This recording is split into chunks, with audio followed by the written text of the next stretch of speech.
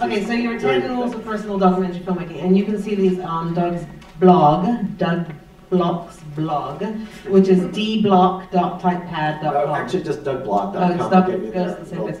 Okay, so I'm going to read these out, and I may read a line from the blog post around them, and then you pipe up if there's something you want to say, and if not, we'll move on to the next one. Rule number 1, don't make it all about you, even though, of course, it's all about you.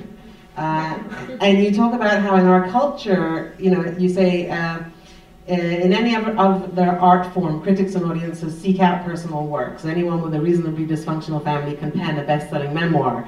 In the theater, many of our honored playwrights, Tennessee Williams, Eugene O'Neill, write fully disguised autobiographies. But for some reason, first-person docs are greeted with crossed arms, prove it to me scowls, and an attitude of, who the fuck are you to be putting your life up on the screen? Is that an experience you had? Yes. Okay. I mean, it is. I think it's true. It's weird. I think it has something to do with this image of turning a camera lens around on yourself. If not literally, I think sort of metaphorically, that there's something seemingly very narcissistic and self-indulgent about that. Do you think people in America hate it more than people in Europe? No. People in Europe hate it just as much? People in England hate it. Okay. I mean, they really, but like people in Scandinavian stuff kind of I think if it's I think if it's not told well, you'll get raked over the coals everywhere. Okay, good. Some of the worst documentaries I've ever seen by far are badly done personal documentaries where people are working out their therapy on camera, which is another. Which is point number 2. Rule number 2, a personal doc is not your personal therapy. Spare us, go and see a good shrink, and save a ton of money in the process. Or write a book, or write an article. I mean, there's just plenty of other ways to work out your gripes, particularly with your family.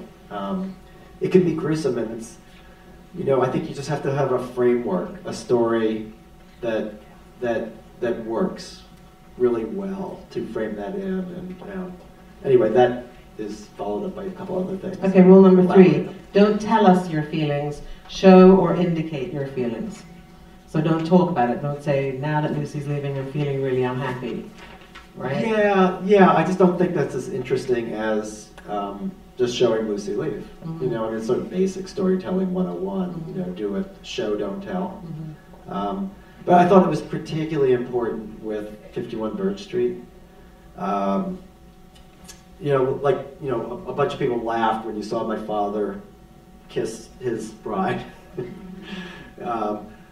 It just wouldn't have been so interesting if I just went, oh my God, or really just directly said what I was feeling. Well, I went to my sisters and I said, so how did you feel when they, I timed it, by the way, it was like 12 seconds, or 11 and a half seconds longer than Dad ever kissed Mom. You want to find indirect ways of showing how you feel rather than explicitly stating it. Just more, like I said, more interesting, I think, more cinematic. So rule number 4 actually is about that wedding scene too, for me. Rule number 4 is a sense of humor is essential, especially self-deprecating humor. And I've written, for an example of this, I suggest you watch the scene of Doug dancing at his father's wedding.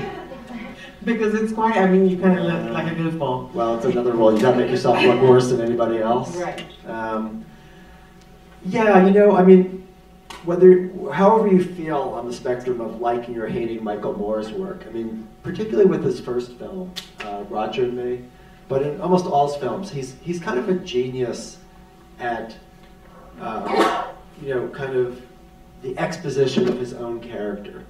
As a self-deprecating man of the people.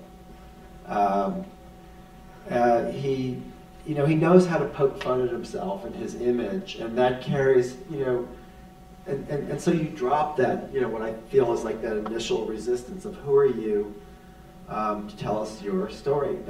One of the reasons 51 Birch Street, those first 10 minutes were a killer to do was actually nothing happens story-wise in the film until my mother dies, and that's 10 minutes into the film. And I just worried endlessly that, oh my God, how are people going to stand watching this for 10 minutes when nothing is happening? I just felt, plus they just hate you for having the gall to tell your own stories if you're interesting. So that weighed very, very heavily on my mind for a long time. Rule number So 5 humor was kind of the way I tried to deal with it. Rule number 5, which is also in Birch Street, is put your story in context. And we talked about sort of what's universal, why would a viewer in France or Japan care about this? But then you say, even if your film is primarily about your family, what are the larger themes? Is there something about the time period or the setting that can be further explored? Right. Well, in 51 Birch Street, we just cut the family story first. And I remember we were pretty much done with a first rough cut of that, and we took a Christmas break. We took 2 weeks, and all my editor and I and my producing partner, Lori Cheadle, who has a directing background. We all convened and sort of talked about what we felt about the film, and we all felt like it's good, but there's something missing. And we couldn't quite figure out what it was at first, but ultimately decided that it needed more context in terms of the time period and the setting, and this whole idea that my parents were of this, kind of first generation of people who grew up, post-war generation that grew up in cities and moved out to the suburbs. And what must it have been like for my mother, who was just this very kind of cultured city kid.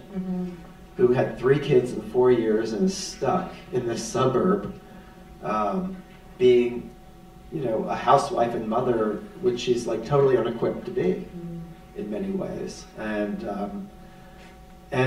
it didn't take a lot. It was sort of the last thing we addressed with the film. We got a couple of archival clips, a few photos, and it was just a bit of tweaking. And it's so interesting because, when you read something like the New York Times review, he compares the film to the works of Updike and Cheever in terms of, suburban angst. And I'm going, dude, if you only knew, this was like an afterthought. But that somehow, that took it to another level. And made it more universal. Yeah, I think so. I think so. This one we talked about, but you say don't make yourself out to be better than your main characters. At the end of the day, you're the one doing the editing. Yeah, I mean, to me, that's almost my primary rule, which is, it's just a sort of disaster, I think, if you try and come off as any better than other people in the film, that you try and make yourself look good. And that's your goal in the film. I think actually you have to be prepared to look worse than anyone in the film. And you do that very well in I your do film. it so naturally. And then you say, if you're in it, don't overstay your welcome. I think we all know what that is. Yeah. But again, do you rely on your editor to say, like... It helps. It helps to have a good editor. Right. Oh God, I can't believe I'm going to tell this story. There was just a moment in the editing of 51 Birch Street where it just didn't seem... It's very subtle, the change in my relationship with my father in that film. Even now, looking for it, it's very hard to tell when it shifted. And I really worried about that, whether it was going to come across. I just felt like maybe I need to sit and have a Ross McElwee moment, where I put the camera on a tripod and do a little monologue into the camera. Which is a bad idea because I've always avoided, when you have somebody whose work makes such an impression on you, you kind of have to go the other way. You can't do what they do. And he's kind of renowned for his witty, extended monologues to camera. It's one of the reasons why I use a lot of music in my films. Ross doesn't use any music in his film. Anyway, I just got this idea, I have to do this, I have to do this. I didn't know what to say. And at 1 o'clock in the morning, I got really stoned and just set the camera up and blabbered into the camera. All I remember is halfway through I got hungry, took the camera, went to the fridge, and anyway, talk about paying the price. The next day, I'm showing it to the editor and the assistant editor, and they are not laughing at anything, except when I go to the refrigerator. It's the only thing.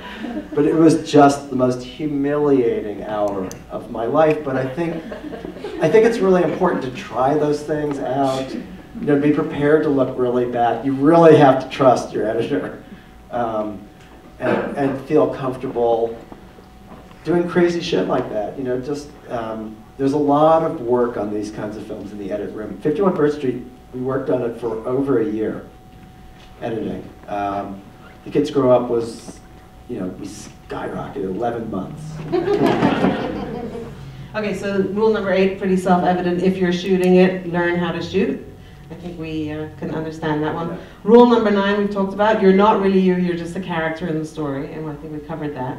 And then rule number 10, trust your story. What does that mean?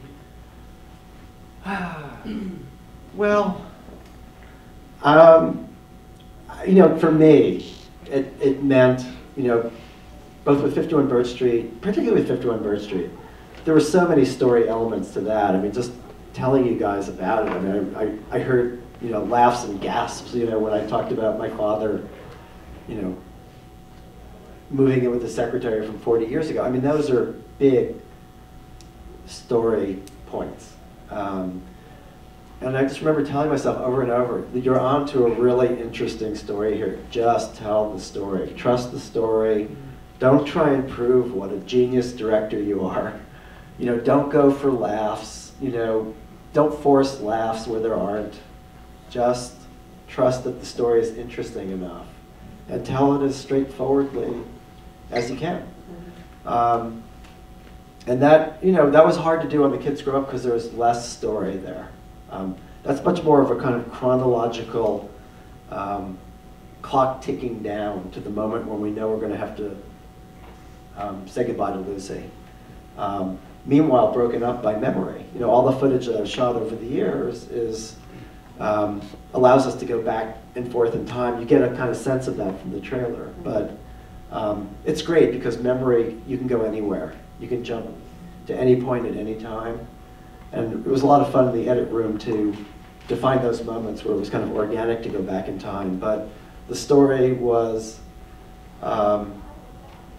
just a kind of bigger story of a family in transition and me accepting this idea of, my daughter leaving, my only child leaving. And again, it's a bit of a construct.